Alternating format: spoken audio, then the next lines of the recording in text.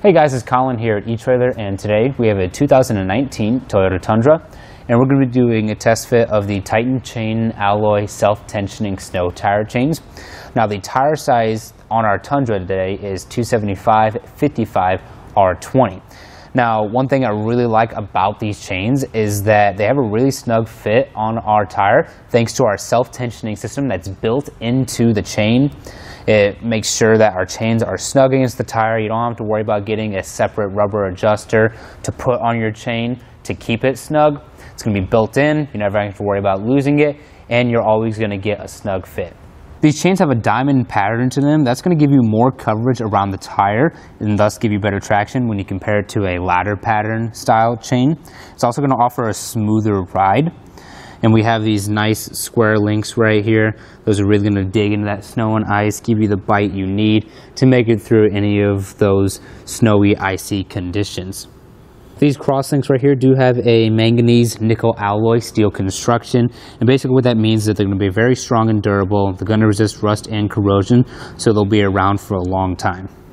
And you can see up front right here, we have these nice color-coded connection points. It's going to make for very easy install.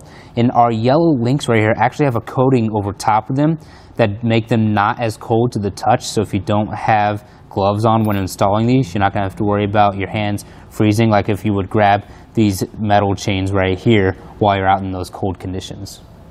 These chains do have a speed rating of 30 miles per hour, so just make sure you're keeping it slow out there, be safe. We also have a nice durable carrying case. This is going to make for very easy storage. They come in a quantity of 2, so they'll both fit in this case. If you have four-wheel drive on your Tundra and you want to have it set for the front tires as well, go ahead and just use the same part number. Then you'll be able to get tires or tire chains on all 4 tires. Now when you first get your tire chains, something I would suggest is getting them out, and before you experience any inclement weather, install them a couple times on your Tundra, take them off, put them back on, get a good feel for them so that when you get out in those situations, you're going to know exactly what you're doing and you don't have to waste time figuring out how to get them installed. I'll go ahead and walk you through that process right now. The first thing you want to do, go ahead and lay out your chains flat, and then you want to look over, just make sure there's no twists or kinks in the links, and you also want to make sure there's no broken links either. Once you've gone over those checks, they're good to go. We're going to slide it behind our tire. We're going to mark that as the halfway point. So once we get that side all the way behind, we'll pull it out and line it up underneath our tire.